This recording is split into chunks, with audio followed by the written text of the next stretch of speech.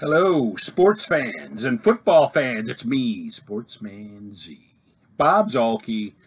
And this week in the USFL, I'm here with a small recap of week 4 and a preview of the week 5 picks. And in week 4, I did a lot better than I did in week 3. I was 3 and 1. 3 and 1 for the week, which puts me at 8 and 8 overall on the season. I'm back to 500. So let's hope that I can move forward from there. So, yeah. So 3 and 1 this week. Again, my Panthers were the team that let me down. But first, let's do a small recap by looking at some highlight videos from the 4 games.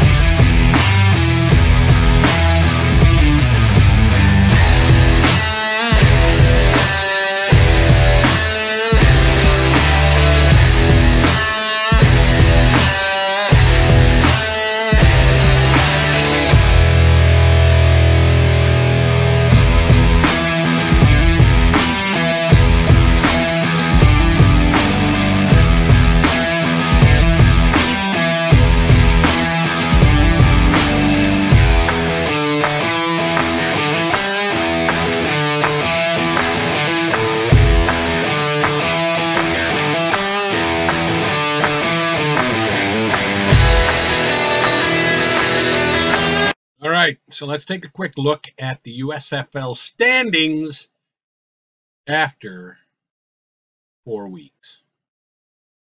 First, we're going to look at the North Division. As you can see, the Generals are leading the North Division with a 3-1 record on the year, 79 points for and 63 against. The Stars are a game behind them at 2-2, 89 points for and 95 against. So they're beating the Pythagorean record, because the Pythagorean record would say that they should be under 500, although with 4 games, I suppose it's too small a sample size to differentiate. The Panthers are 1-3.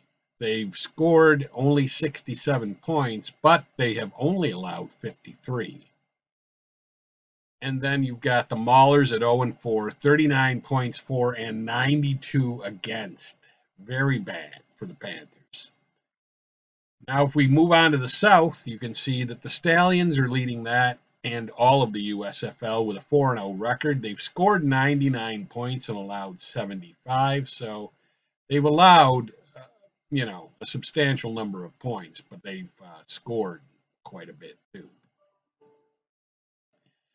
And in second place, you got the Breakers at 3-1 with 93 points for and 58 against. Then the Bandits at 2-2, 57 points for and 79 against.